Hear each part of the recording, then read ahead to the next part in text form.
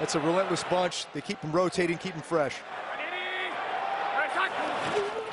Second and 11 for Burrow. Intermediate throw caught by Uzomah, having a big first half.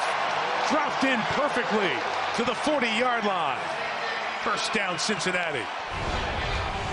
Yeah, so this is the Seattle 3 defense, but Gus Bradley plays a lot more two-safety shell defense. Joe Burrow recognizes it, sees his tight end, watch this tight window throw, getting this ball up and down to C.J. Uzomah right off the helmet. Divine Diablo played safety at Virginia Tech, but